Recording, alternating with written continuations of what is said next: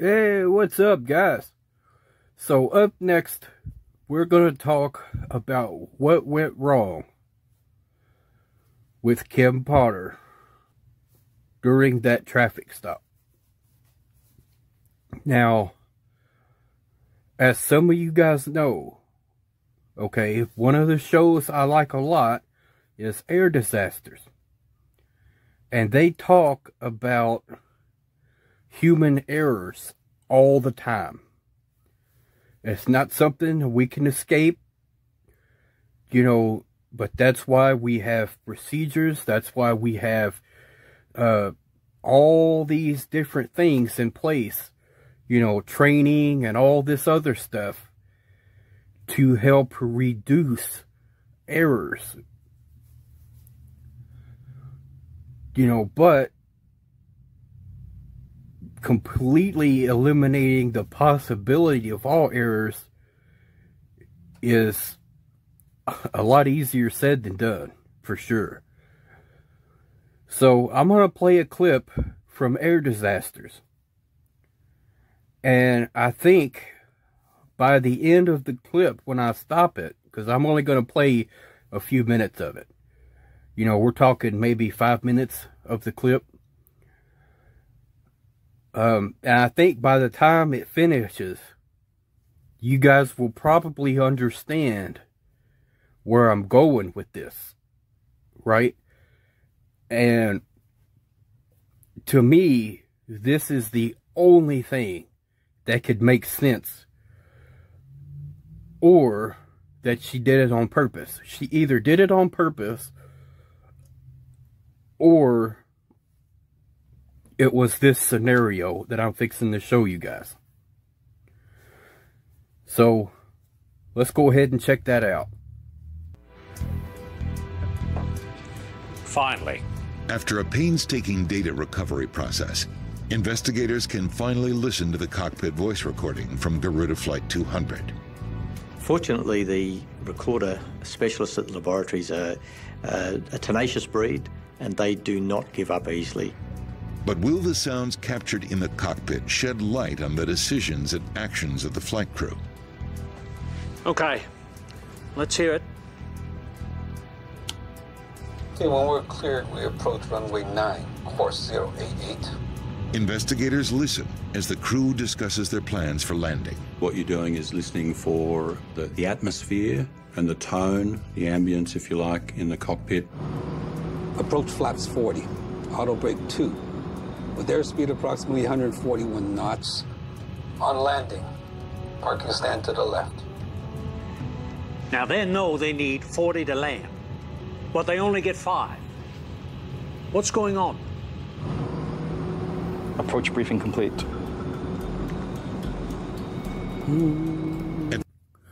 Now, what he's talking about right there is the flap setting, okay?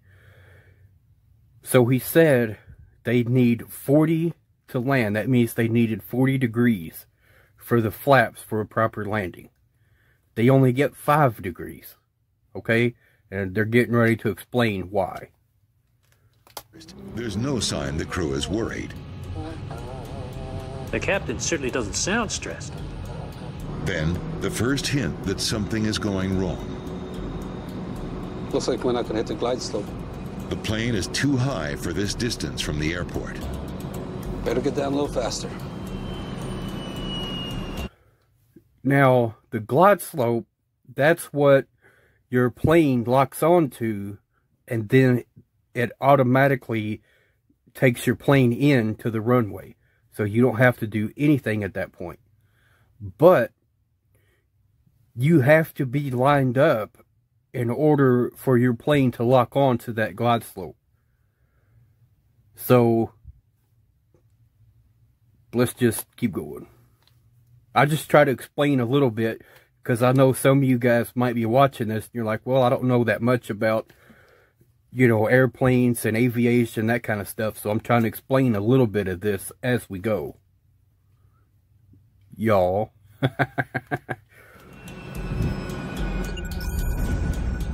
To land smoothly, planes need to lose enough speed and altitude to descend gradually and meet the runway at a shallow angle. Flight 200 is much too high. Okay. He's a bit behind, but it shouldn't be a problem yet. Stray compares the descent of Flight 200 with the flight path they should have been flying. It is not unusual to be a little behind in terms of slowing down, and especially in terms of descending. And sometimes you find yourself high and fast, and you've got to make a decision. He definitely has some work to do if he hopes to get on track. Check speed, flaps 15. Flaps 5. Captain is calling for flaps 15. Why is he saying flaps 5? Flaps 15. Something is very wrong in this cockpit. Check speed, flaps 15. The captain repeatedly tells the first officer to increase the flaps to 15 degrees, but the first officer never moves them past 5 degrees. Flaps 15. It's like they're not even in the same cockpit. Landing demands precise crew coordination, but as they speed towards the runway, the captain and his first officer seem to be ignoring each other. There's a lot of evidence that this crew... Now, this is starting to get pretty interesting now, isn't it? Of course, you guys don't know exactly why yet, but you're probably already starting to see a little bit of the similarities here. But it's getting ready to be perfectly clear. Aware they weren't communicating. Okay. First things first.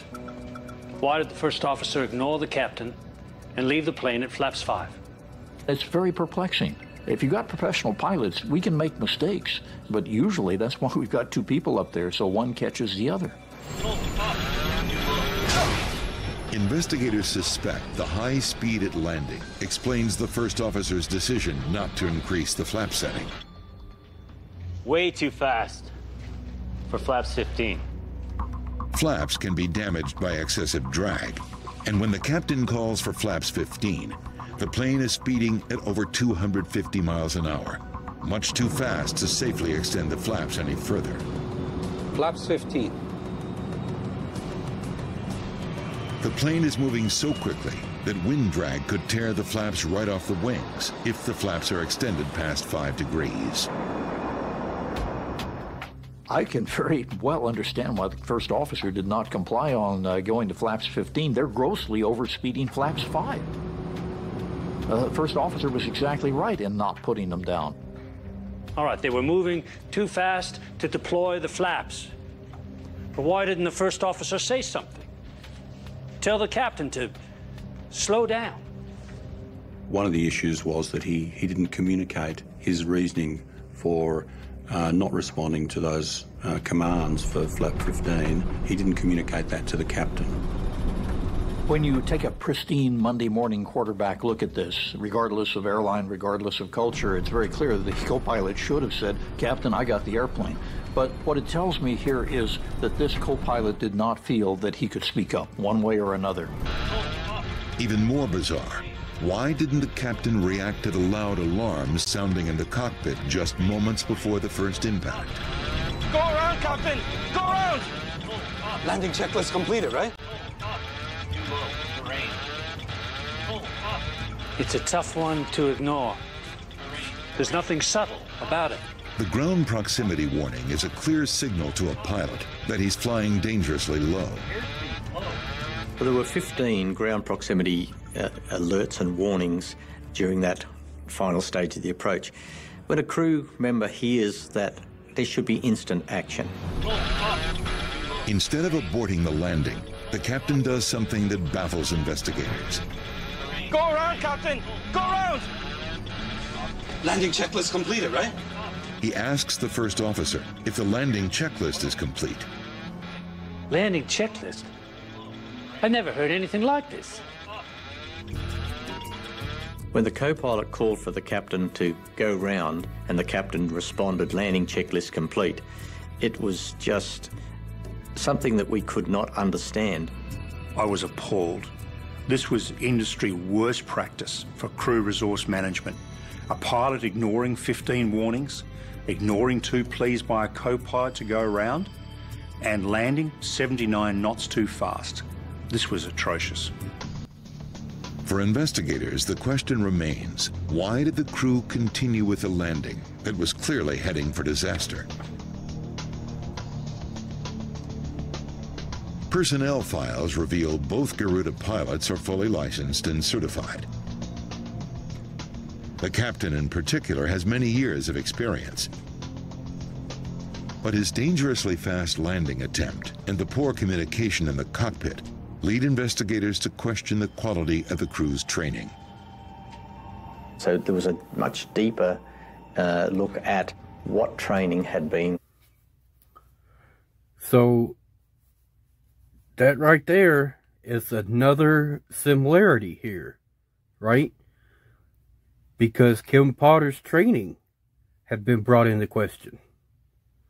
What was her training? How well did she take into training?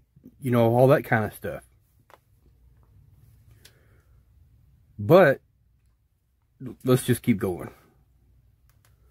Provided We're almost there, y'all. Weak situational awareness and coordination. Poor communication. Unstabilized approaches. A review of training records for the entire airline uncovers a disturbing detail. This is not the first Garuda crew to have problems with a routine landing. We noted that in 2001, an analysis had been conducted, and there was a number of instances of unstabilized approaches or fast approaches. And you know what? There's another similarity that I just now realized. So here in the next few minutes, there's going to be quite a bit to cover. Crews. The finding shines new light on what happened in Jogjakarta. Investigators may finally be zeroing in on the cause of the Garuda 200 disaster. Play that last bit again for me, would you please? Investigators believe Garuda's poor training record helps explain the deadly landing in Jogjakarta. High-quality training for pilots is absolutely critical, especially when they face a crisis. It's one of the few things that can help a pilot avoid a strange psychological phenomenon known as fixation. Fixation is when we are focused on completing a task to the exclusion of other things that may be going on around us. When you see people as egregiously ignoring all the warnings and the systems and the bells and the airspeed and everything else here, you've got people who are fixated. Nothing was getting through to this guy. Investigators theorize that the captain was so Fixation, or what I would call it, is tunnel vision. Okay? Now, when you get tunnel vision, right, the only thing you can focus on is achieving a specific task. In this case, it was, I have to land no matter what. You know, we can't go around, we can't do anything else, because it's time to land, and that's what we got to do. We got to make this happen. For Kim Potter, the fixation was, he wants to get away, and I can't let him do that, because he needs to be arrested. Which is true. But you cannot fixate on that so much that it becomes something that you're fixated on. That does not work. You know, if all she had was a Uzi, she probably would have pulled that out and shot him with that. Because he can't get away. We have to stop him. Don't get me wrong. She's still at fault. So her mix-up was part of this fixation. It was the pilot ignoring all the warnings and ignoring the co-pilot saying go around. that was her ignoring the feel of the gun that she had, because she knew what the taser was supposed to feel like. She knew the taser was black and bright yellow, and the one she had in her hand was completely black. And it weighed more. It weighed twice as much. You know, and what I've said before, she's also at fault for not making sure that car was shut off and the keys out of the ignition before they ever told him he was under arrest. I cannot imagine any scenario where a cop would feel comfortable doing that with the car still running. Does it make any sense, y'all? So as far as I'm concerned, they're all responsible for that car not being shut off and the keys out of the ignition. That would have taken that car out of the equation. That car could then not be re-engaged with all those cops standing there in order to keep that from happening. There's no way he could have got back in, got the keys, put them in the ignition, turned it on, and put it in gear to take off with 3 cops on top of him, stopping him from doing that. You would have to have the quickest hands in the world to be able to do that. Okay? That's why it's so important for officers, before they're going to arrest somebody, to have that car shut off. It doesn't make any sense.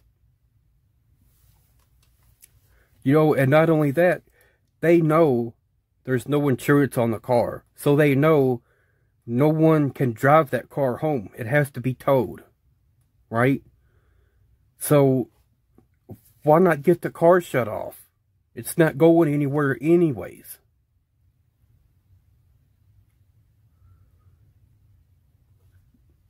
This was a colossal mistake.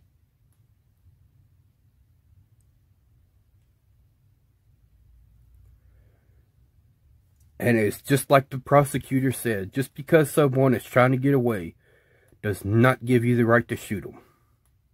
It just doesn't. Now, there might be some scenarios where it would be, if you have reason to believe that that person would pose a threat to the officers or to somebody else. And that's the only way to minimize that threat, is to shoot that person. In that case, that would be justified. This was not. This was their mistake because the car was still running. They created that danger of having that car taken off. I really hope you guys can grasp this, okay? They did their jobs improperly. They were afraid of him getting away because that car was still running. And they know he's got a warrant for some kind of weapons charge or something. So why wouldn't they then say, okay, you know, we need to come up with a plan. So when we go up there, we need to make sure the car's shut off, the keys are out of it, you know, get him out, walk him in front of my squad car, and then we'll tell him he's under arrest. Whatever it takes, you need that. When you're doing an arrest warrant like that, and you know that person is probably going to resist, having a plan beforehand is crucial. Why didn't they have a plan? We're just going to go do this thing and that's it, and we're just going to go cuff him up and that's all there is to it.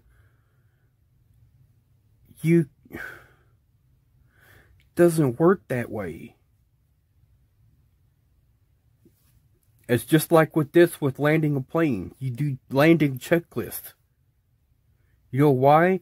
Because you have to proceed, you have to visualize the whole thing in your head. So you know, at this point in time, we're going to do this. And then we're going to do that. And then we're going to do that. Okay? That's why everything needs to go according to plan. And if it doesn't, then you know it's time to abort, go around, and come back again.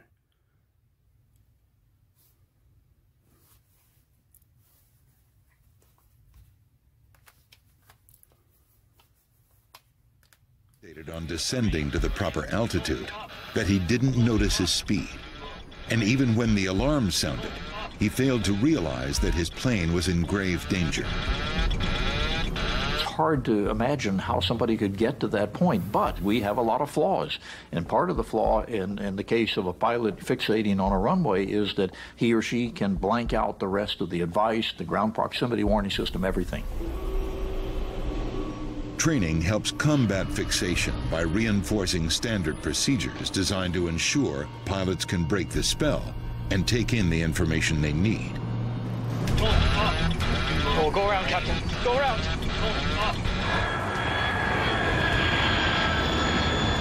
Go around. Now, that right there was crucial, what they just said. Okay? Now, as far as her grabbing the wrong gun, think about what they just said. Going through training helps to combat fixation. Now, the state kept bringing up an important factor in this. And so far, a lot of people just kind of brushed it off like, oh, that's not that important. Her spark test. And I know as soon as I say that, a lot of you guys are probably going to get in the comments and say, hey, that's not that important. That was perfectly acceptable that she wasn't doing that every day. No. No, no, no. Let me tell you why. The spark test has a couple of different purposes. The first one is pretty obvious. Make sure the thing works. Because it would really suck if you need to use it, but then you find out it doesn't work. That part's obvious. The other purpose is to, every day, have your hand on the thing. And do a spark test on it. So you get familiar with it. If I want to use my taser, I got to pull it from my left hand, or I got to pull it from my right hand, or wherever it's at. You get used to that. And then they'll say, pull your taser. Then you pull your taser out. Right? Then you get used to that. Taser, left hand. Taser, right hand. You see? It builds up over time. And so, had she had been doing that those couple days prior, it just might have been possible that she would have realized, oh, wait a minute, the taser's on my left side. Because I just pulled it out this morning and did a spark test on it.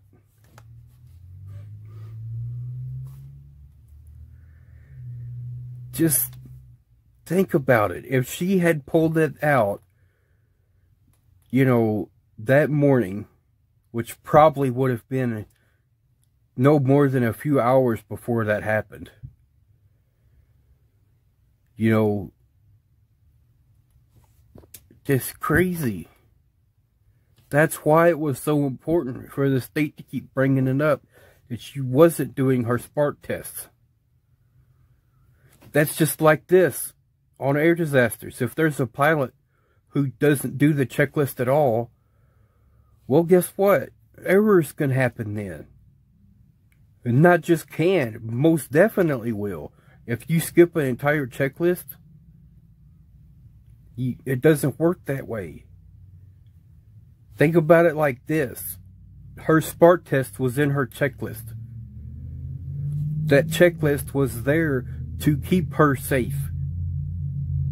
To keep her from endangering the lives of other people around her. She didn't do it, y'all. Landing checklist completed, right? Better training might also have helped the first officer overcome his reluctance to correct the captain's mistake. Without question, if the captain wasn't going to respond by going around, which is what he should have done instantly and hearing whoop whoop pull up, the co-pilot should have said, "I've got it," and done the same thing.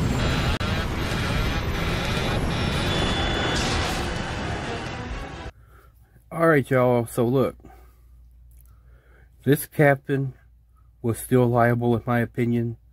Kim Potter is still liable in my opinion. You know, and here's why I say that, okay?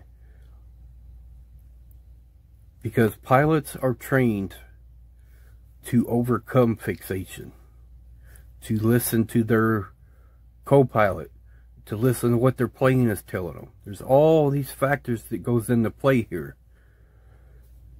You are not a one-man army. You cannot do everything yourself.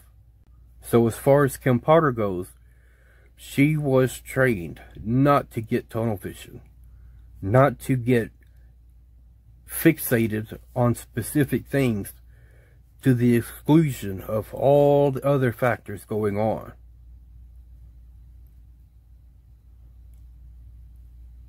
That's what happened. Her only goal was, we can't let him escape. Which, by itself, is fair enough. You don't want your bad guys to get away. But you can't get so fixated on that you're ready to endanger the lives of everybody else in order to make that happen. Here's another example. You know, what if she saw a bad guy trying to get away? Would she start shooting at their car?